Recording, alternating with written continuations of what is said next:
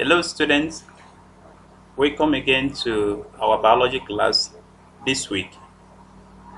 As you can see, this week we'll be looking at the topic aquatic habitat. Our learning objectives. At the end of this lesson, you should be able to list the three types of aquatic habitats. You should also be able to describe the characteristics of each of the three aquatic habitats. You should also recognize some adaptive features of the plants and animals in these habitats. And you should be able to construct the food chain of the organism in various aquatic habitats. These are our learning objectives this week. Now, what is an aquatic habitat? Aquatic habitats are the habitat that relates to water. We have the three major ones: the marine habitat, the estuarine habitat, and the freshwater habitat. These are the three major types of aquatic habitat. And let's look at the marine habitat. The marine habitat is one of the types of aquatic habitat that occupies almost 70% of the Earth's surface. So the marine habitat has salty water. It has about 3.5% of salt. It has also low concentration of dissolved nutrients like nitrate and phosphate. The marine water is highly alkaline with a pH level of about 8.2 at the surface. The marine habitat is a very large habitat.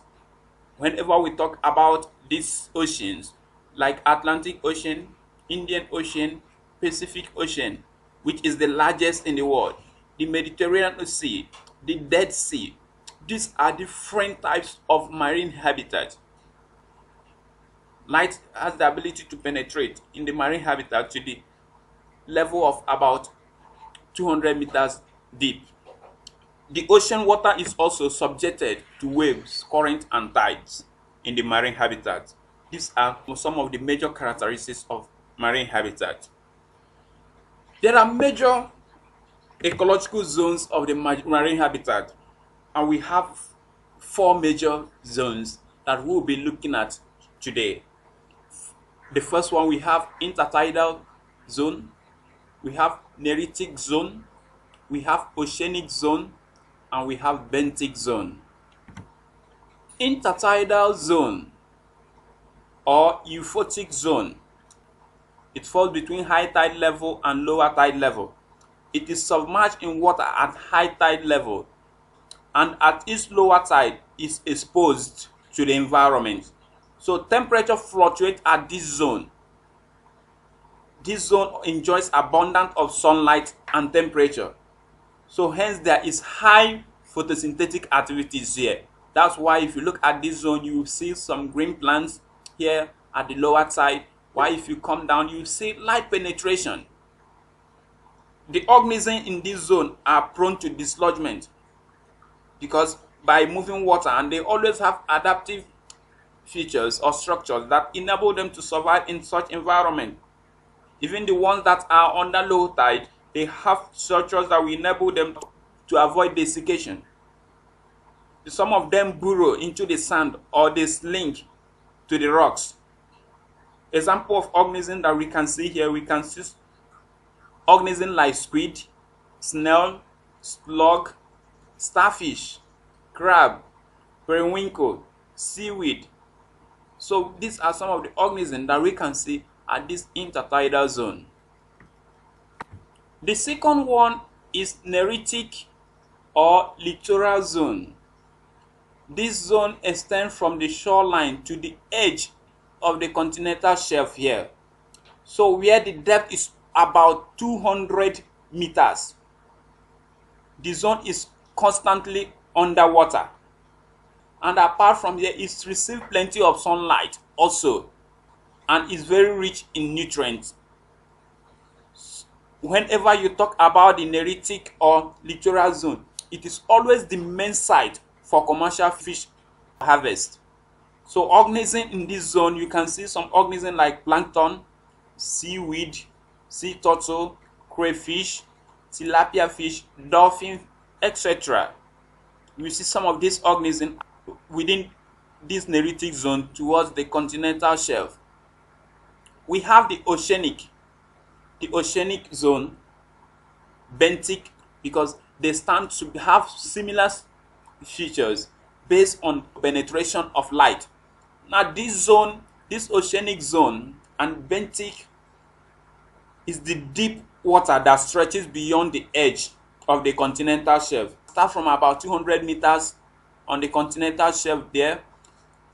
The zone is quite unproductive. Why are these zones unproductive?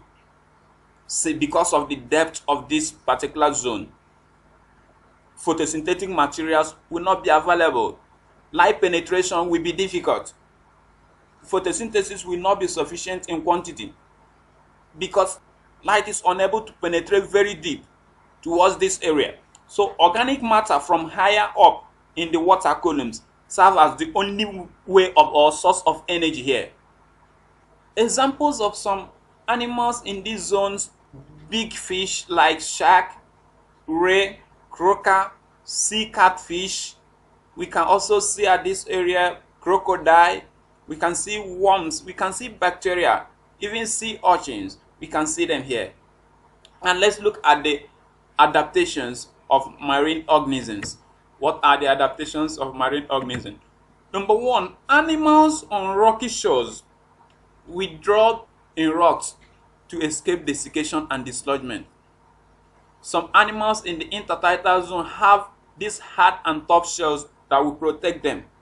We have example of such animals that withdraw to avoid dislodgement, like crabs. We have shore fishes. Why, when we talk about animals that have tough shells to protect their soft body parts, we have animals like periwinkle and snails. And we also have that plants in the intertidal zone have fronds that are tough and leathery, which prevent them from tearing or desiccation when the tide is low. We also have some of them to withstand pressure. Whales, seals and turtles, which live deep in the water, they have collapsible lungs and rib cages as well as flexible shells that enables them to withstand the pressure of water. Fish and other marine organisms obtain energy from the water through their gills or through their skin. Even some of them have streamlined shape that enhances speed and efficiency of movement. Example, fishes. So some of the adaptations also we can look at that many marine organisms, they have dark blue-gray backs which blend with the color of the environment. Some planktons, they possess oil globules which act as a gas-filled external float. So you see that different organisms in different habitats that they are found, that they have different adaptive features. They have different. When we talk about a food chain in a marine habitat, what will be the food chain like? We probably have phytoplankton to zooplankton, zooplankton to mackerel, mackerel to fauna. We can see that we also have example of another food chain, like from detritus to zooplankton, from zooplankton to crayfish, from crayfish to tilapia, from tilapia to shark. When you look at a food chain in a marine habitat, let's look at the estuarine habitat, the adaptation of estuarine habitat. An estuarine habitat itself is a unique habitat that is being created by the mixture of two things: fresh and salt water. This mixture is always due to the tidal action in a semi-enclosed area.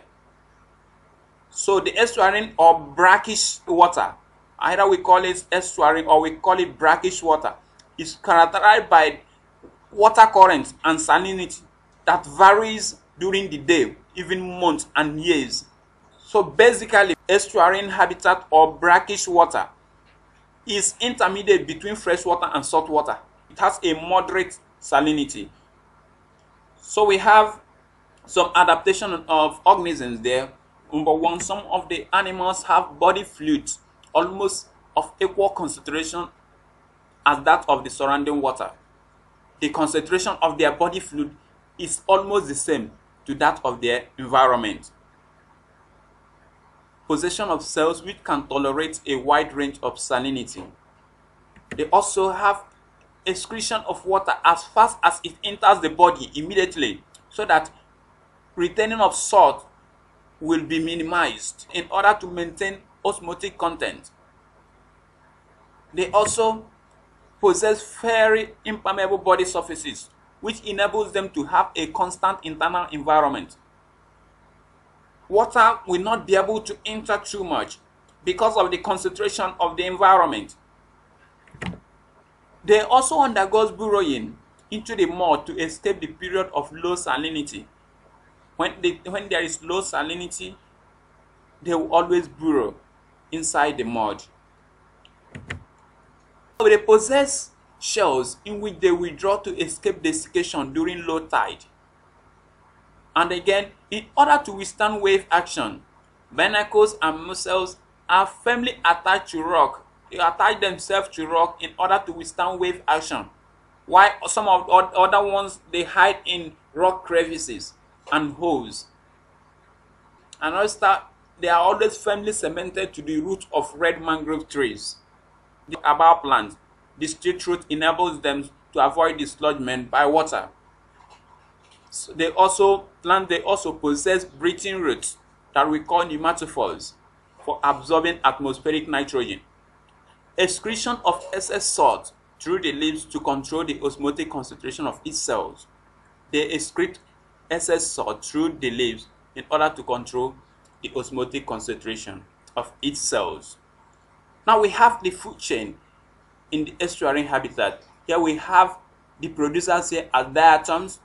From diatoms you have the shrimps. From shrimp we have the fishes. From fishes we have the birds. While here we have a detritus food chain in the estuarine habitat, where we have the detritus as the producer. From producer here we have the primary consumer, secondary consumer, and tertiary consumer as birds. Now let's look at the freshwater habitat. The freshwater habitat are inland bodies of water with little or no salt content. There are two types of freshwater habitat. We have the lentic freshwater habitat and we have the lotic freshwater habitat. These are the two types of freshwater habitat. When we talk about the lentic freshwater habitat, they are always standing water bodies that are stagnant and calm. These include lakes, ponds, pools, and swamps. But when we talk about lotic freshwater habitat, we are talking about flowing freshwaters that include springs, streams, and rivers. They are the ones we call lotic freshwater habitat. Adaptation of freshwater organisms. Number one, some freshwater organisms have long breathing tubes, siphons, for oxygen uptake.